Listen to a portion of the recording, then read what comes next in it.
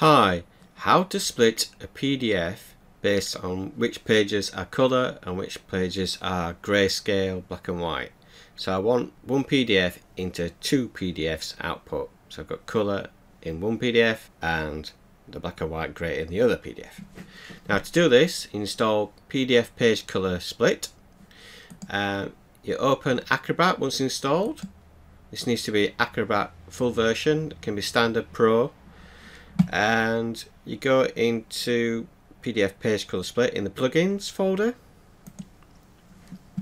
and you can use the default settings.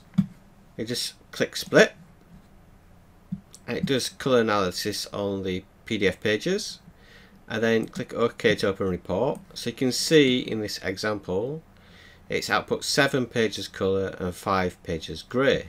Now I can verify this if I close the program down, then open the files that it's output.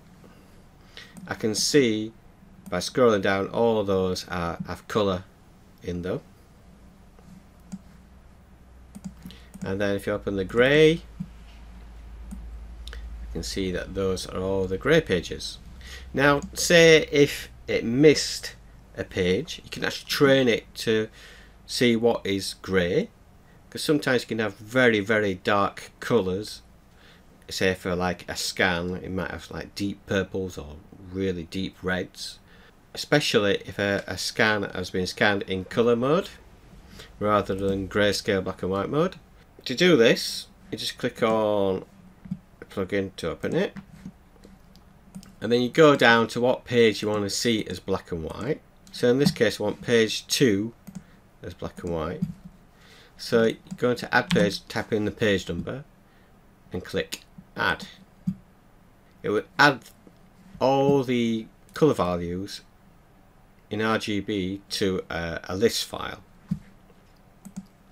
and now it will see that page as black and white grey. So when you're splitting it, it will output that as grey.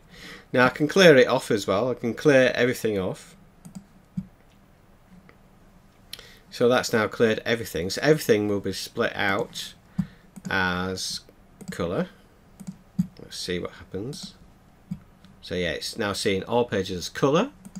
So if I want to add, say, just page 2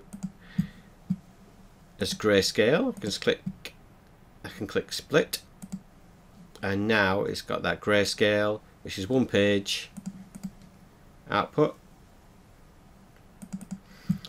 and that is the page 2, same page.